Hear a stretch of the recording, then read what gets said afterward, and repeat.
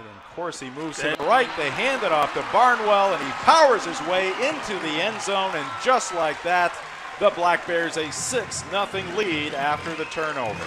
Fawn Stadium, and the handoff to the man in motion, and that's Shaka Maples, and lose the football. They sure did. He put it on the ground. First hit. He tried to misdirection there. It's going to be a first down. Matt Brehon. Misdirection. Ball came loose again. And what do we have here? Dan. Snap is good. Ball down. Kick up. End over end. And it is true. Johnny Messina with the field goal from 26 yards out. And this one's going to be blocked by the Black Bears. And it's picked up. Maine may pick up some points here. Taking it all the way downfield. Not being touched. See if we can pick up the number here, I believe. It is number Messina. Gelb again the holder. Snap down. Kick is up. And it is good. So clutch field goal there. It's an under center. Takes the handoff to Brock.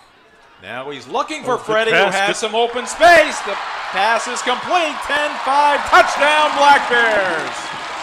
How about the execution there for the Maine offense? Quarterback Elliott, snap a little low, may throw the timing off a little bit. Pass downfield, that's going to be picked off by Maine. Interception by Abdul Stewart, and a freshman still on his feet. No, he stepped out of bounds. But the Black Bears pick up.